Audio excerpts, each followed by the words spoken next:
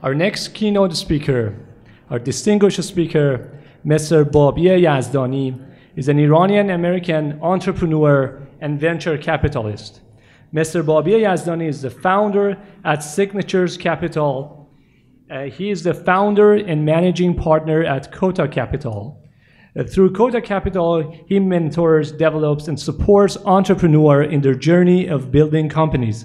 He has recently mentored entrepreneurs and invested in over 100 early-stage startups. In 2001, Mr. Yazdani was named a finalist for the Ernst & Young Entrepreneur of the Year. Mr. Yazdani founded Sabah Software in April 1997 and served as its chairman and chief executive officer from 2003 to 2013. He took the company public in 2000. Today, Sabah is the leading provider of human capital development and management solutions, serving over 30 million people from 2,200 customers across 195 countries. Mr. Babia Yazdani in 2014 was ranked as #1 out of more than 2,000 angel investors. Without further ado, ladies and gentlemen, Mr. Babia Yazdani. Good afternoon. I'm being absolutely privileged to be here among some of the best scientists we have in our country, in the United States. So I'm truly privileged to have an opportunity to be among the really highly ranked, so by no means, I should be up here, I should be listening and being a good student, and as I always have been. So I'm here as a student, not as a professor, and I'm here to just share a series of thoughts. I don't really have any conclusion. I only have a set of facts and set of ideas to present this afternoon. Someone was asking me earlier, how many businesses have I been involved with, how many companies I have invested. I'll give you a couple of data points. I have financed over 160 companies. My first company that I financed, I was 24 years old. And I think I gave up half of the money in my saving accounts to invest in a company. It happens to be down the street from here, not too far from here in Orange County. The name of the company is Massimo. And Massimo Giochiani was a young engineer that I believed in him, and I wanted to be part of his journey of building a great company. And today Massimo, I don't know, they employ some 5,000 employees, and they have over $1 billion in revenue. And it's great to be part of that journey. So I have invested over 160 companies. I have had succeeded and failed in many occasions. Those successes and failures have brought tons of learning. I mean, I have learned a lot to be part of the journey of creating great companies. Once you see that it can happen, it becomes an amazing sort of like a life journey that you want to be part of. So I continue to learn from my entrepreneurs. There were a series of questions people ask me. Is one, after investing in all these companies, what are the key patterns? What do entrepreneurs actually look like? How do I know who is an entrepreneur or who is the one entrepreneur that I need to finance? And over time, I've put few words to describe them. So I'm gonna go through them fairly quickly.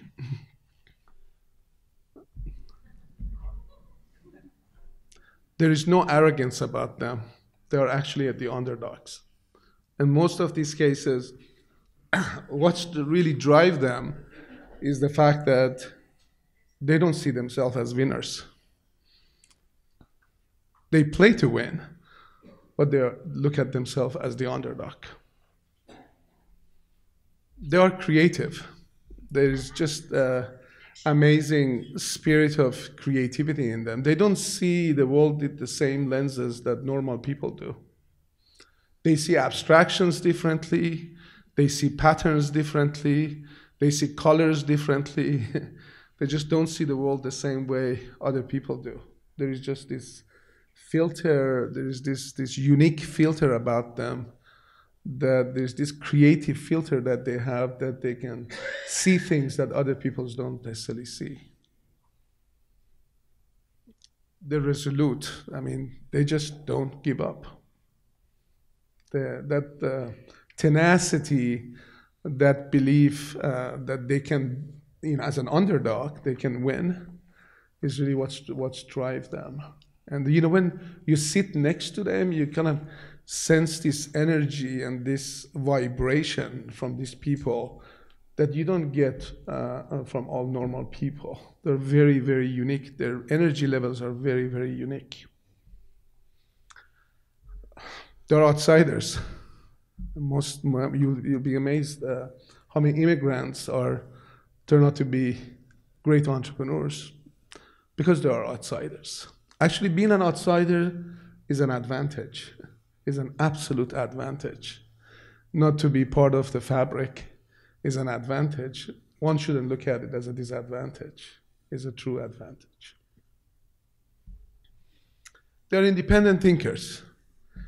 They listen to your opinion. Boy, they gotta have their own. They have their own opinions. They form and formulate their own opinions. They construct their opinions. They have their own senses, and that sense of independence give them the confidence and the resolute that they have. There's just this quiet confidence that's in them that just they know the answer, they can see it, and most of people don't see it. And boy, they know how to fight. I mean, I'm privileged to work closely with Mariam. I've seen how she fights. The resolute, the belief that she can change the world, and she's after it. And again, for people like me, it's just a privilege to be close to them and partnering with them and supporting them. And this is last but not least. They are overachievers. They're never satisfied with the result. They are never satisfied with the result. So where does all of this energy comes from? Where does all of this come from? There was a question whether it's in their genes or is this their upbringing? What is it about this group? By the way, entrepreneurs are everywhere and they're in many forms. Don't just stereotype them like entrepreneurs in technology. I mean, I have a brother. His name is Yazdani, and he's a professor at Princeton, and he's a physicist, and he's an entrepreneur. He fights for his students every day to raise money or find money so they can continue their work. So they are overachievers and they need to win. So it's the outcome they're looking for is the winning. Is that sense? Is that amazing feeling of being a winner? It's what drives them. It's not about money. It's amazing how many of them, they don't actually care about money. And what they care about is about winning and being the winner at the end of it. Question was asked, what does not define an entrepreneur? Age doesn't define it. Gender doesn't define it. The origin doesn't define it. The religion doesn't define it. The disabilities don't define it. Quite a few of them are dyslexic, actually. They mostly are disabled. Educations, look at Bill Gates and Larry Ellison, they never finished their universities. And lastly, their social status. None of these are attributes that defines an entrepreneur. There are no doubt in my mind, just looking at the sample of unbelievable people here, there's a lot of entrepreneurs in this room, and it could be in many forms. As I said, I look at my brother as a physicist and a professor, and he's an entrepreneur. The way he fights for his students and trying to get the money that they need to continue their discovery. To me, that's an entrepreneurial spirit. Teachers can be entrepreneurs. They fight for their students all day, and the list goes on. Is everybody an entrepreneur? And the answer is no. People ask me often, can you teach entrepreneurship? Can you make people entrepreneur? Can we produce entrepreneurs? Is this a repeatable, predictable way to teach entrepreneurship? The answer is, I don't believe. The answer is no. Entrepreneurship is not for everyone. As a matter of fact, it's quite a dangerous hobby. It's not for everyone. It's not recommended for everyone. And what we can do, and I will get into it a little bit later, of how do you inspire entrepreneurship. You cannot produce entrepreneurship. You can only inspire entrepreneurship. And the next question is, what drives an entrepreneur? It's actually the change. What I found out is the key. They're after a change. They have seen a change or identify a change, and they have decided that they want to see that change materialize and operationalize. The actual change drives them more than anything else. Leadership, they see themselves as leaders. And it's interesting though. In early 80s, when I left Berkeley, I joined Oracle, and Larry Ellison was my early boss. And back then, the leadership was charismatic leadership. It was a very different type of leadership. In the 90s, it evolved. It became a different type of leadership. And in the 2000s, we had all these technologists who became leaders in my industry. Very different. They were actually quite silent leaders. And they were technology leaders, and that established them as leadership. So it does evolve and change, and the form of it changed. So that's another one. But in many ways, they establish themselves as leaders in a dimension, whether it's to do with charismatic leadership, whether it's to do with technological leadership or abstraction or abstract thinking. And there is a dimension that they want to establish themselves as leaders. They're independent and independent thinkers. And it's what's interesting also, one other thing about them, and it's evolved even further, is that they are about team first. They do care greatly about how they surround themselves, what kind of people they can bring in. Actually, that's one of the formulaic way of success, and that's an area that I pay a great deal of attention when I write a check, is to see how many people actually want to work for them. Can they attract people? Do they have the empathy, and do they have the charisma, and do they have the presence to bring people around them and keep them? I like that bullet being selfless. It's sort of like they're in a zone, they're in a Zen state. They just in their own created universe that they're operating, as if they're riding a wave that they're riding on. And it's kind of, you can see it. And one of the things I do is I try to spend time with them in different conditions and see whether they're actually leave that zone or they stay in it, or how long they stay in it. It's fascinating to watch them. And then last but not least, they absolutely have to be giving. If you're not giving, you cannot build a team. If you're not givers, you cannot bring people together. You cannot lead people. So there is a sense of giving, and they express it differently. They don't express it in the same way, but they have this desire to give back in different forms. The next question was, how do we inspire entrepreneurship? And it's a complex one. I use the word amplifying benchmarks. Actually, entrepreneurship is about storytelling. It's about telling their stories and inspiring people by those stories. You know, we don't often, in our culture in particular, for some odd reason, we don't actually celebrate business people. We celebrate poets, we celebrate actors, and we celebrate community leaders, we celebrate religious leaders, but we don't celebrate business people. And I always wonder about that. And when I came to America, what was fascinating about this country, they actually document their business leaders.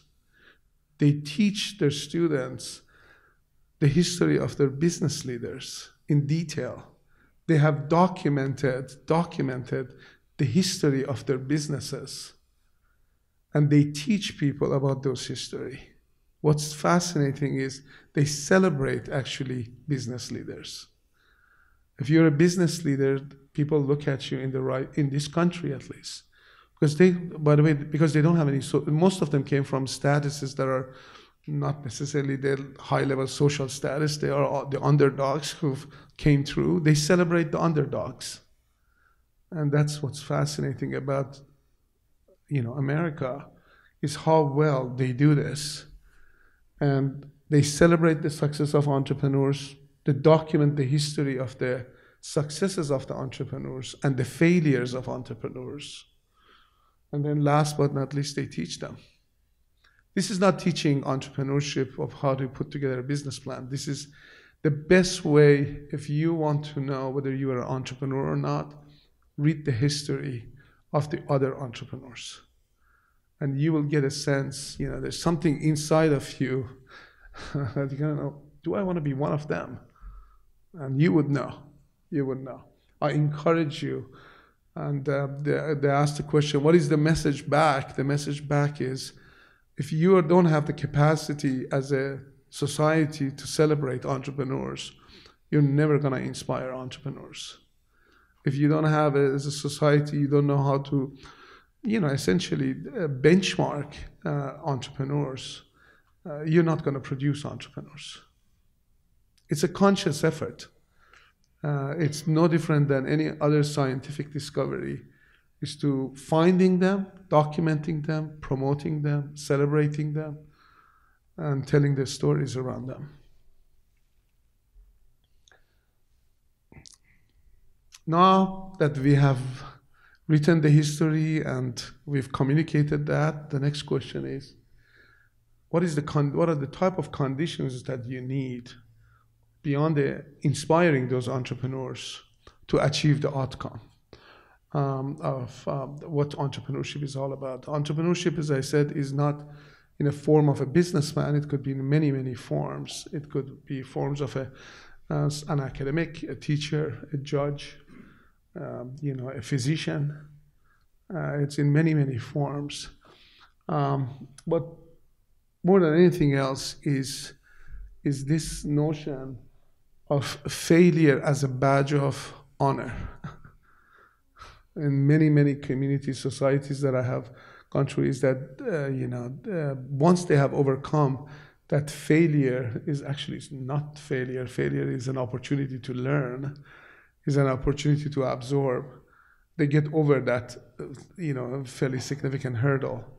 So failure as a badge of honor has to be ingrained in the culture.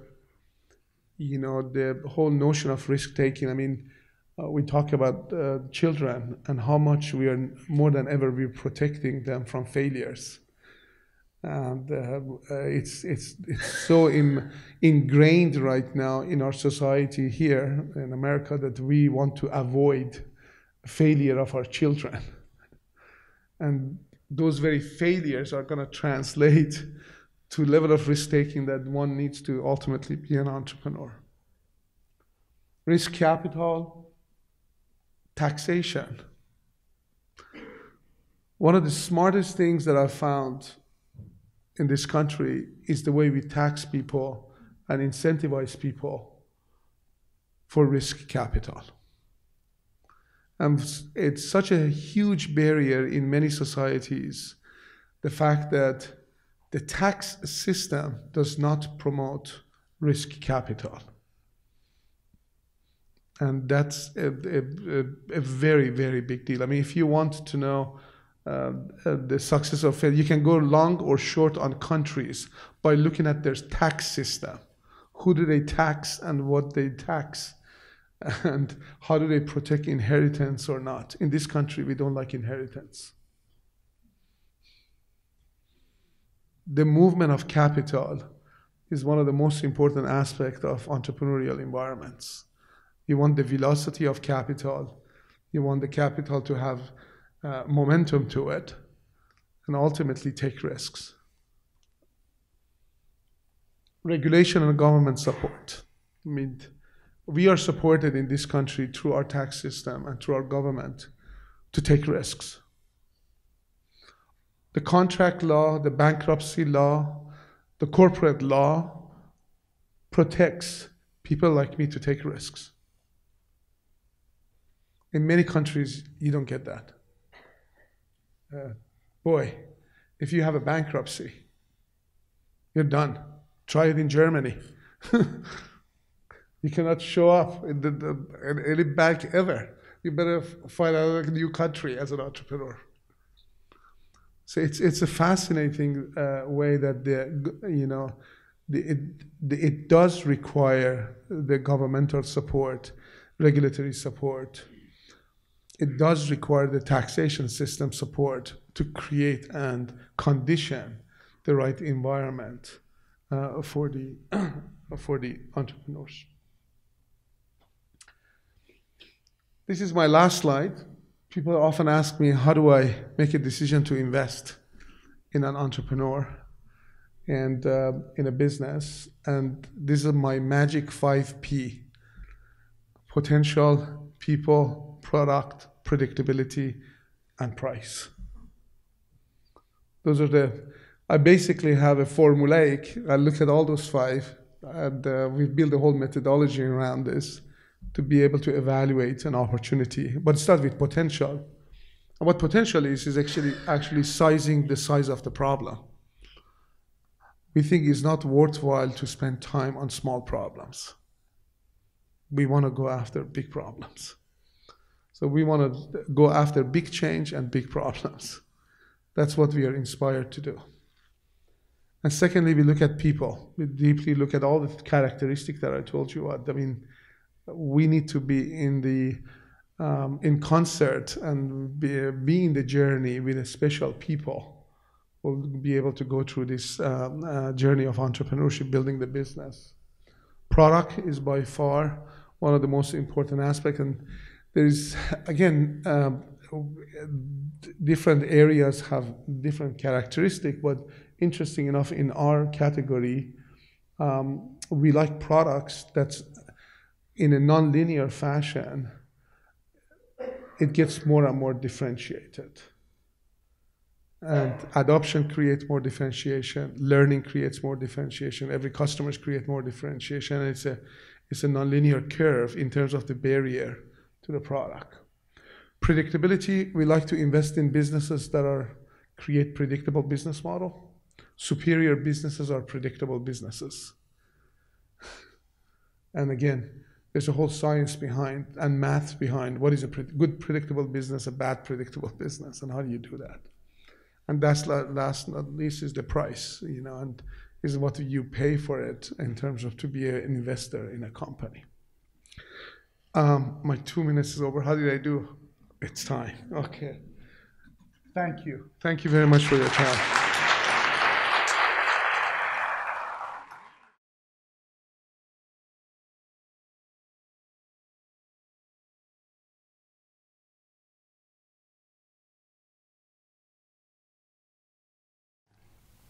My thoughts is, first of all, innovation is not as entrepreneurship. Mm-hmm. Discovery is not entrepreneurship. So we need to segregate that activity versus, as I said, entrepreneurship. Innovation happens in academic centers, in labs. But entrepreneurship is about a human being is a person behind it that gain an insight, and that insight is an unfair advantage. and they take that unfair advantage and operationalize it into a business. I talked about conditions that one needs to succeed in an entrepreneurial society. The history of China, for instance, the past 20 years is one of the most fascinating things. I think they couldn't have made as much progress if they wouldn't let loose of the people who actually take all those innovations and translate it into mega companies that they do today.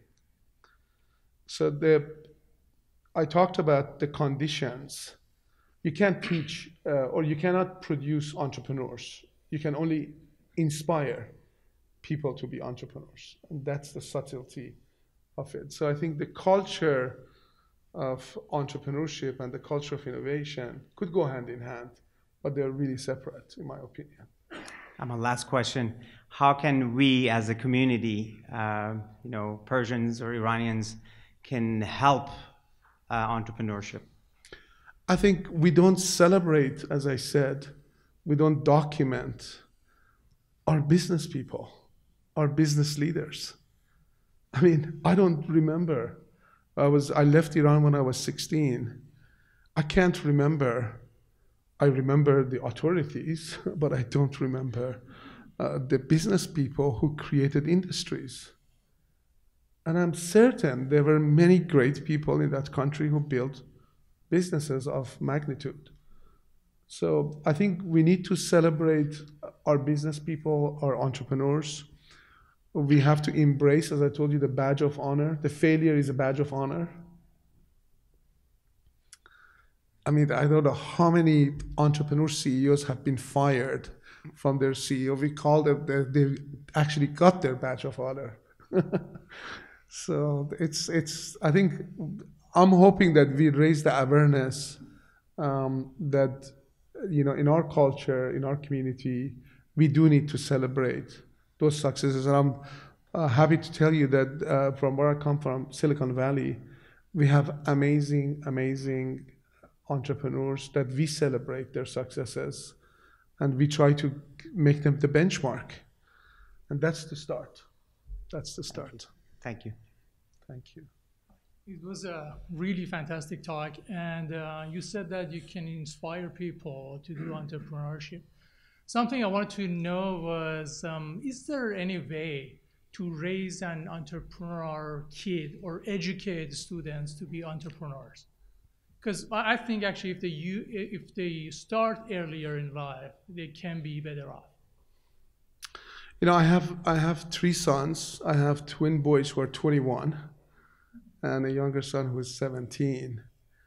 So here's what I'm doing as a parent. I think they each have traveled with me at least 20 different countries with me during my business trips.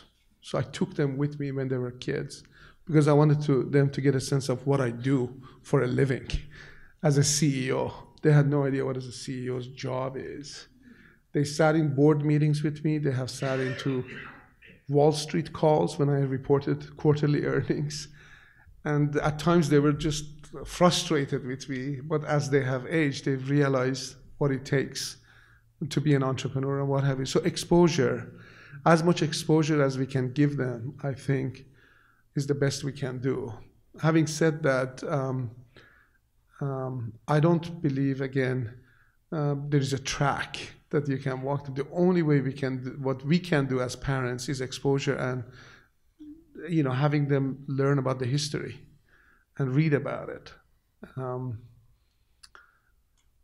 I don't know what else to tell you. It's not a class that I can send them. It's not a...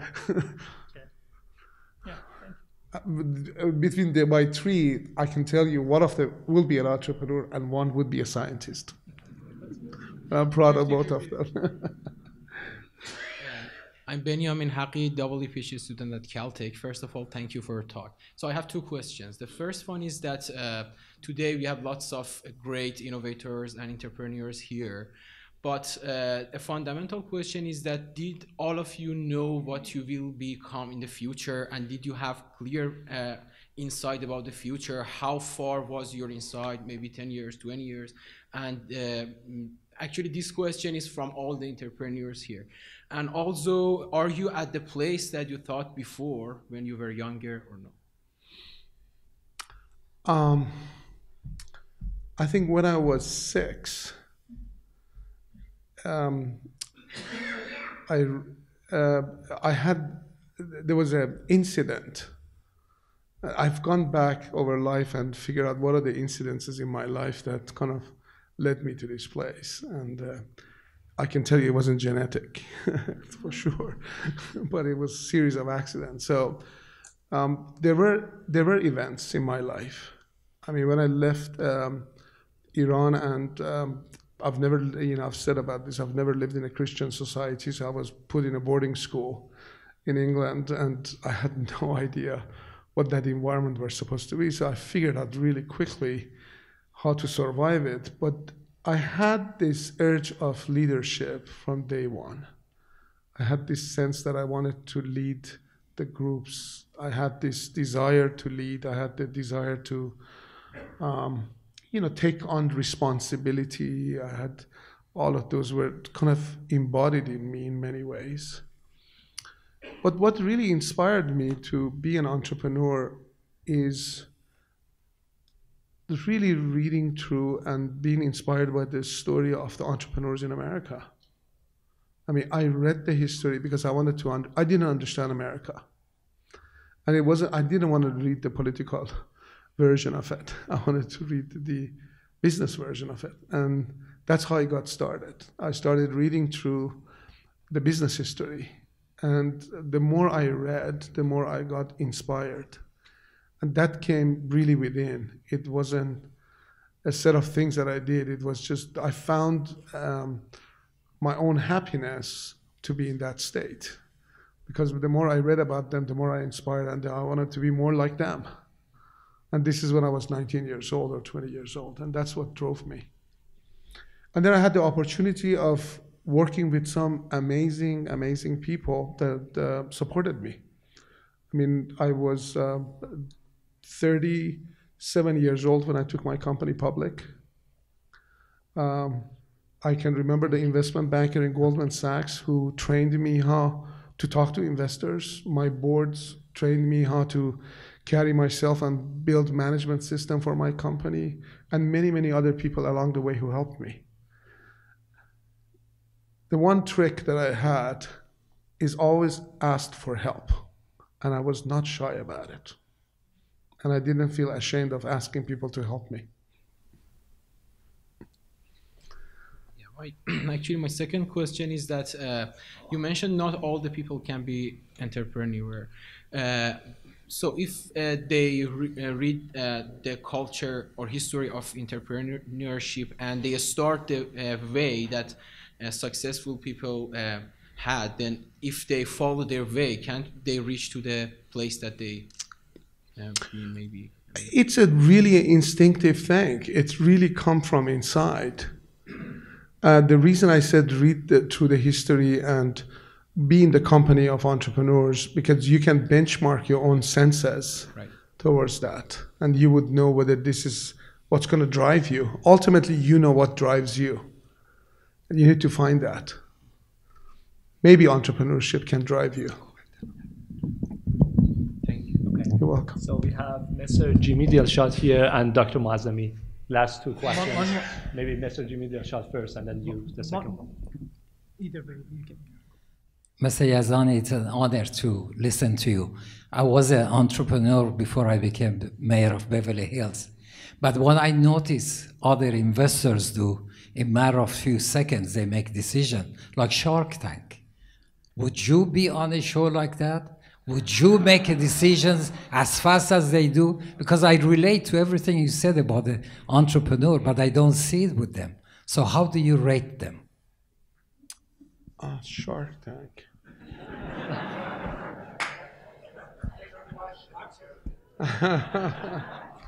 I think, I don't know. I think I take my sense of entrepreneurship with true sense of purpose. Supporting the entrepreneurs it has a true purpose. First of all, I don't invest in vanity. I've decided that. And it's not whether it's good or bad. I just couldn't, it wasn't driving me. I want to invest in the journey of the entrepreneur. So it's really is not about building a product. It's about the journey of an entrepreneur. It's two different stories. Their story is about products and markets. My story is about finding those special people that I was fortunate enough, lucky enough to be part of their journey. How do you rate them? How do I rate them? I think they're awfully commercial, and I get really bored watching it. Okay. We have 1 more minute for the last question, Dr. Mazen. Yes, please. Very nice talk. I have a question regarding in the companies you invest in, how much feasibility is important for you? Like, if it's the percentage of it that is fiction, the percentage of it that is reality, how do you weigh that? And how do you approach it? Very, very good question. One of the questions that I typically ask, there's like 4 or 5 standard questions I have when I sit down with entrepreneurs. I really want to understand their history as a person. I try to understand their history. How did they get to this moment that they're in front of me? And to have a mental picture of their journey to that date it's so important for my approach to supporting an entrepreneur. I need to understand their history. That's one end of the equation. The other end of the equation is that they typically have come to an insight. An insight is not tangible, is not feasible.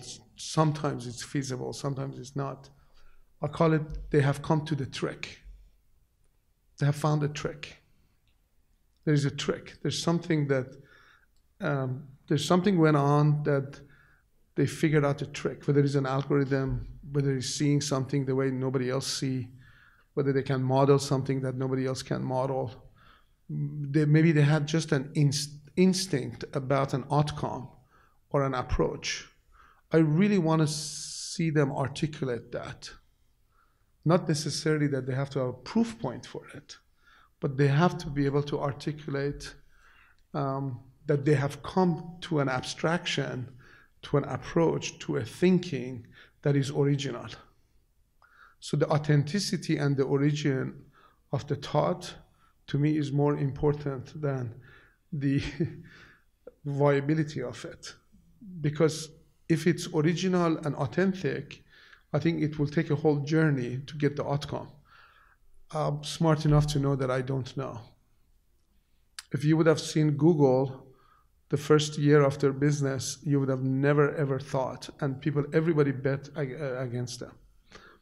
But what I believe that the trick that they came back with, which was this notion of being to really show the weighting of the search based on referenceability of pages to that, was a trick. They figured out the trick, and the trick was working. And here we are. I think they have 85,000 people working for them, last time I checked. So they got to be able to articulate that abstraction well. Thank you very much. Great. You're welcome. Thank you very much, Mr. Bobby Yazdani. Let's thank Bobby once again.